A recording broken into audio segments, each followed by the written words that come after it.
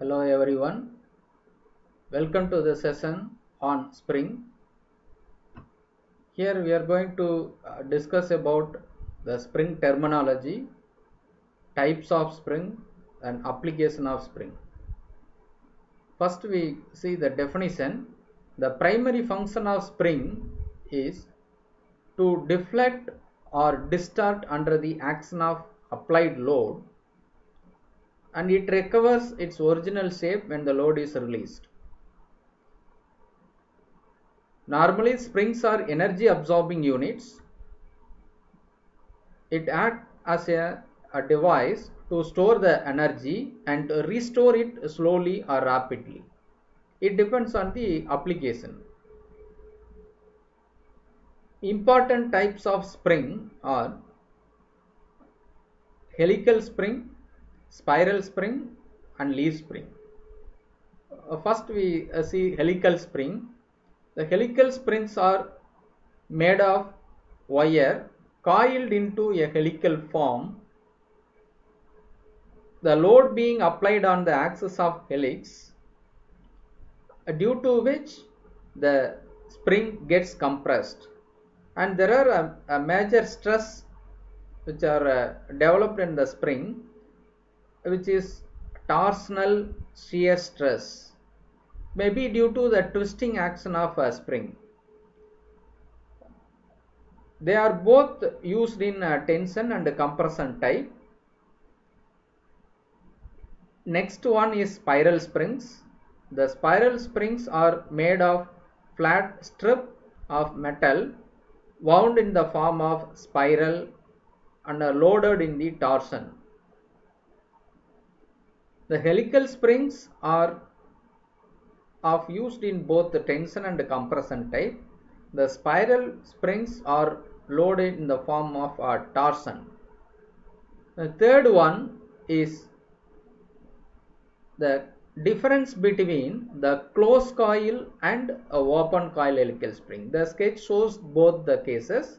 The first one is open coiled helical spring, where we find the distance between the coils.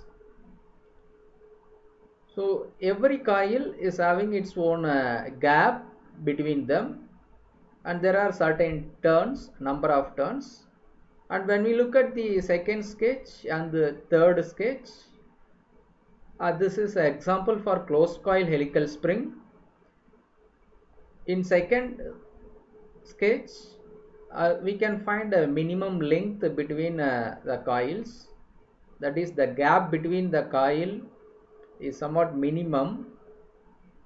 So it is called closed coil helical spring. But in the third case, we couldn't find the gap between the coils. So this is the case of closed coil helical spring. Both open coiled and closed coil helical springs are used in different applications. Moving further, this is a nomenclature of spring, where we can see the mean diameter, then wire diameter, the pitch, helix angle or coil angle, then free length. The free length is defined as the length when the spring is not in the loaded form. The length means it is measured in axial direction. Then pitch, it is nothing but a gap or distance between the adjacent coils. In case of open coil helical spring, the pitch value is higher. In case of closed coil helical spring, the pitch value is very minimum. And when we look at the second sketch, before application of load, the helical spring is of a certain length, which is called free length. When the load is applied on the spring axially, then the coils are compressed to a certain extent, and the compression is called deformation, which is indicated here as a delta. further application of load which make the coils closer together with adjacent coils, but here we cannot find the distance or a gap between the adjacent one. So at this case, the axial height is called the solid length or compressed solid length. So this will happen when the load is the maximum or at the maximum point. So this is the way we can categorize the spring free length and the compressed solid length. After removal of load, then it can regain its original shape and position.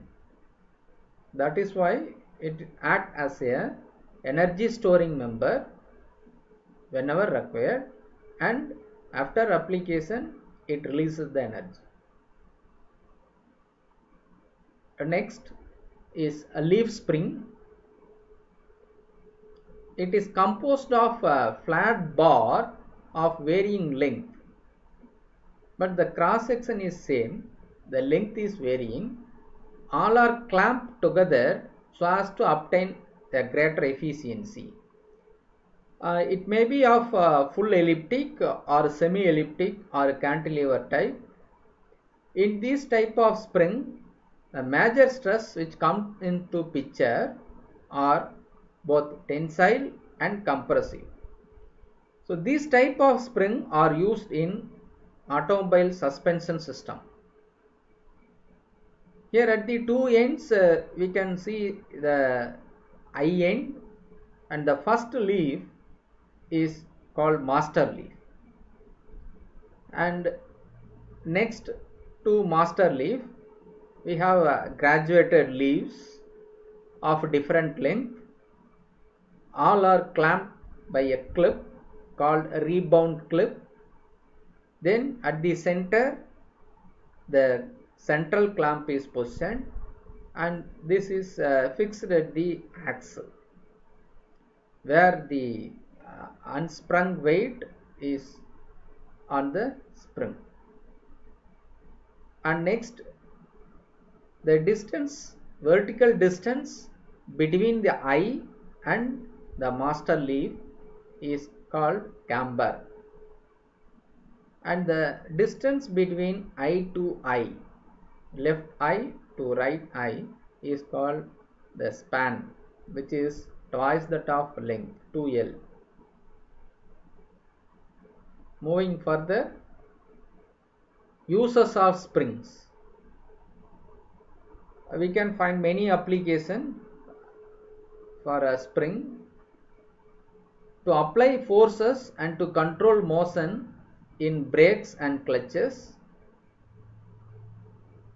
to measure the forces as a spring balance, to store the energy in clock spring, to reduce the effect of shock or impact loading as in carriage spring, to change the vibrating characteristic of a member as an inflexible mounting of motors. So these are all the uses of springs. Either in case of leaf spring or helical spring or spiral spring, depends on the application, we may use these kind of springs. The next characteristics of a spring, or we can say the requirements.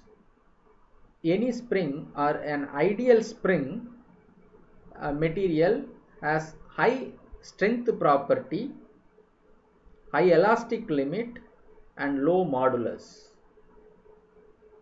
Because of resilient structure designed to undergo large deflection, the spring material must have properties of extensive elastic range, and it should have a hardness and durability. The spring steel can support a heavy load without breaking. Additionally, it can withstand the weather and tear over a long period of time. Next property or a character is elasticity. So the elasticity The spring steel can be formed or shaped or post heat treated without losing its shape. So the main characteristics involved in case of spring is spring constant.